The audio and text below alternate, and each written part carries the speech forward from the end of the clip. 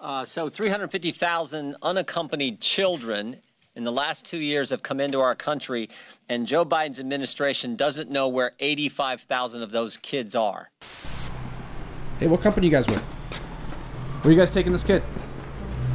Is this your kid here? Sir, is this your kid? You know these kids are kind of going places they never heard from again, right? No. Are you with me, sir? Can I ask what company you're with? No. No? You won't tell me? No. Okay. Why are you being so secretive? Don't worry about it, sir. Can you stop bothering me? Why are you hiding your name badge? Why are you so ashamed of what you're doing with these kids? You don't have my permission to be taking any pictures. This is a public-facing place. I've already talked to the police. Hey, where are you guys flying to today? Don't get in my face, you're sir. getting in my space, sir. You're getting in my space? You're getting in my space. I need you to back down. Okay, I'm right here. All right, can you back down over there? You're stepping towards me, sir. How you guys doing? No, you can't take pictures. Yes, I can. This is a public place. Why are you guys being so secretive? Who are the kids in the car?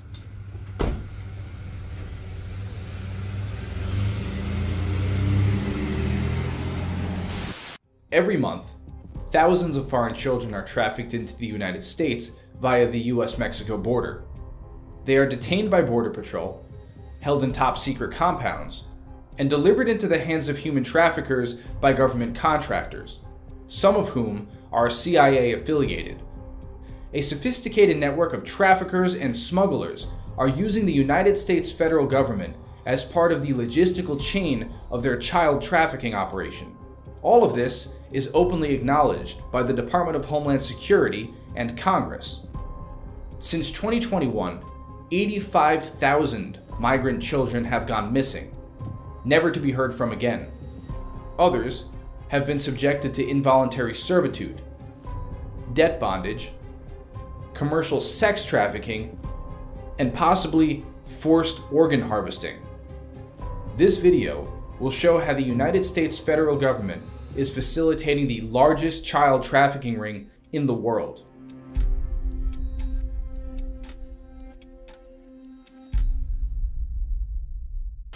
The trafficking operation starts thousands of miles away, in the remote regions of Central and South America.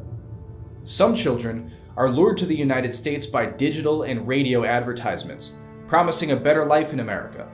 Other children are sold to human traffickers by their own parents, and some are kidnapped off the streets in their home country. Before entering the United States, human traffickers mark children like cattle. Children are tagged with wristbands like these to indicate that they are clear to enter the United States. Often, adults can be seen carrying children across the border who are incapacitated. This is an indicator that the child has no relation to the adult carrying them, and could mean that the child has been kidnapped. Border Patrol does nothing when they see this. They simply book the adult and the child in as if all is normal. Some of these children are part of recycling rings. They are used as pawns in order to get single adults into the United States under the disguise of a family unit. According to a Florida grand jury report, in February 2019, Belkin Idenia Martinez Parada, a Honduran mother of 4, agreed to a scheme to rent 3 of her 4 children, ages 6 months to 12 years, to 3 different Honduran men so they could pass through the Texas border as families. After apprehension, children are held in top-secret compounds, run by private government contractors in conjunction with the Department of Homeland Security. A few compound locations across the state of Texas include El Paso, Pecos, Eagle Pass, Carrizo Springs, and many more across the Rio Grande Valley. These compounds are highly secure and resemble concentration camps. This compound, in Pecos, Texas, is double-fenced with guard towers and floodlights. Why is this level of security needed for a compound that only holds children? Other compounds have been established in former shopping centers. Southwest Key Programs, an NGO that shelters illegal alien children and escorts them to their sponsors, holds children in repurposed Walmart centers.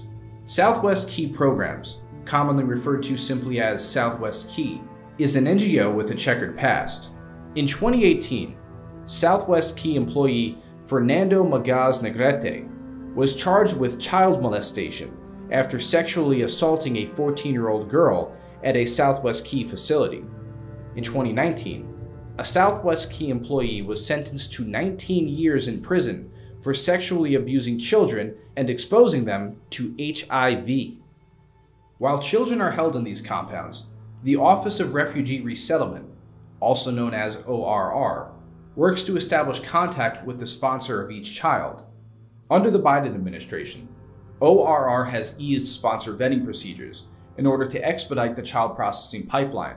On March 31, 2021, ORR issued Field Guidance Number 11, ending the background check requirement for Category 2 sponsors, the type of sponsor for almost 50% of children. It is known to federal and state governments, as well as ORR case managers, that many of the so-called sponsors are in fact human traffickers.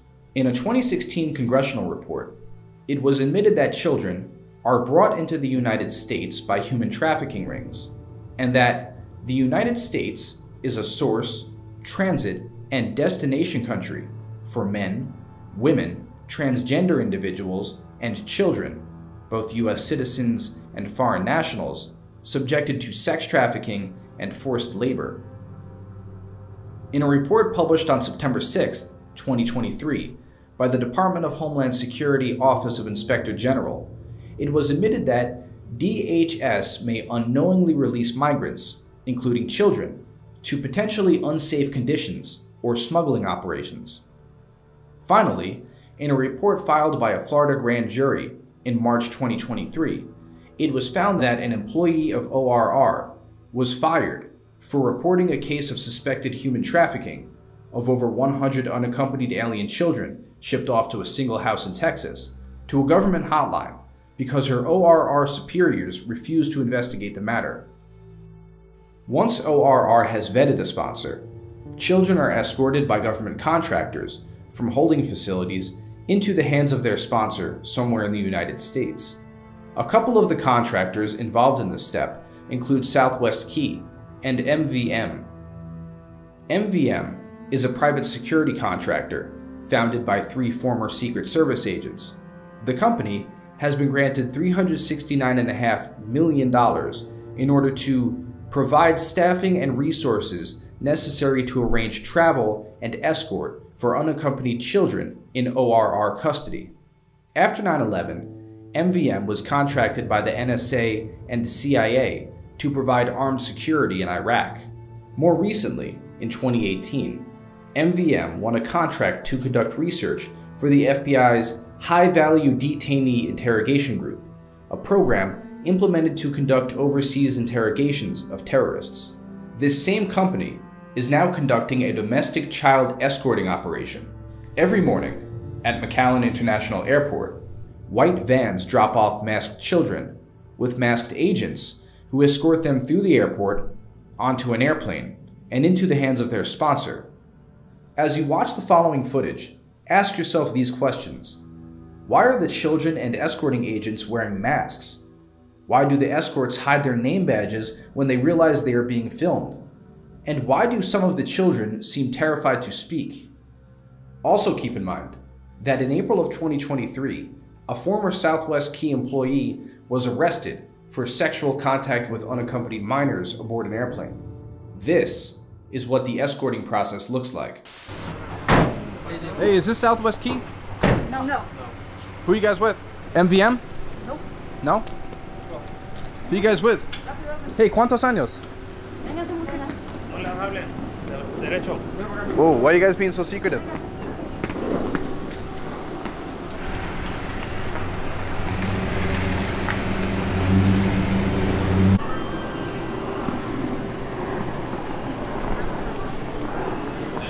You know these kids are kind of going places they never heard from again, right? No. Are you with me, sir? Can I ask what company you're with? No. No? You won't tell me? No. Okay. Why are you being so secretive? Don't worry about it, sir. Can you stop bothering me? Don't take a picture of me. You're not authorized to vote. I just take pictures of me. This is a public place. Hey, what company you guys with? Where are you guys taking this kid? Is this your kid here? Sir, is this your kid? Hey, ¿cuántos años? It's okay, it's okay. Amigo. ¿Cuántos años? ¿Qué país?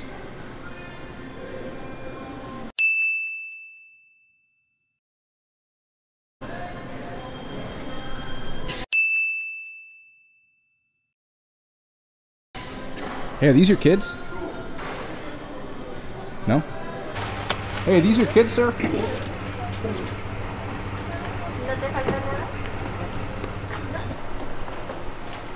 Everything okay, sir?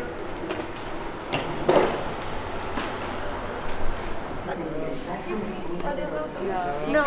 Oh, yes, I can. I talked to the police. This is a public place, and Texas is a one-party consent state. I've already talked to the police here at length. Thank you very much. Just so you're aware, I'm more concerned with you. Why are you hiding your name badge? Why are you so ashamed of what you're doing with these kids? You don't have my permission to be taking any pictures. This is a public-facing place. I've already talked to the police. These are little kids. How old are they? Sorry, sir. Hey, are you going to check up on these kids after you drop them off with their sponsor and make sure that they are actually safe? Or do you care that much about them? Are you going to make sure that they're not being trafficked across the country? No, you're not going to do that, are you? You could tell us their names, so this way maybe we could check up on them. Would you do that much?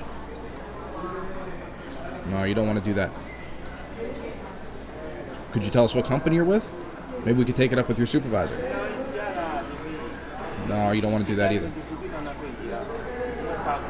Could you look me in the eyes at least? No, you can't do that either. Okay. What about you? Sir, all I can say is there's no comment. Listen, I'm not trying to harass you. I'm just saying a lot of these kids could very well get trafficked across the country, and you know that. You know that. So I'm asking, could I know where they're going? Could I know where they're going? No. Is this your kid here? Is this your kid? Amigo. Hola. Where are you taking this kid to? Ma'am, is this your child? Why won't you talk to me? Sir, can I ask who you work with?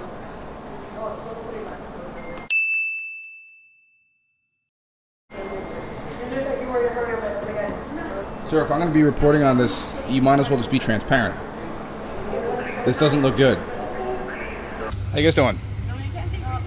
Yes, I can. This is a public place. Yeah, but like, who are you? Texas is a one-party consent state. No, I'm asking, who are you? Who am I? Yeah. Who are you? Who are you? Like, you're recording us. Yes, sir. Who are you? Yes, sir. Well, these children don't belong to you, do they? Why are you guys being so secretive? Who are the kids in the car?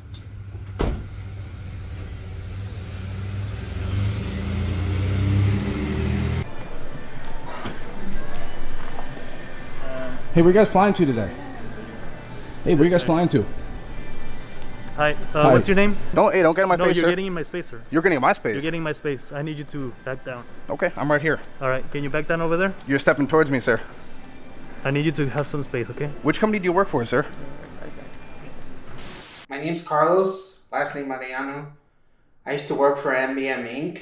My job was to take kids from point A, basically take kids from point A to point B. And the job of an MBM employee is to come and grab these kids, take them on an airplane, and take them to a sponsor who is supposed to be a family member, but most of the time it's not. Did you ever drop a kid off with a sponsor and you could tell that there was something not right with the sponsor, like maybe he was on drugs or you just something just seemed off? All the time. We would get people who were drunk, people who were high on weed, people who were high on other things.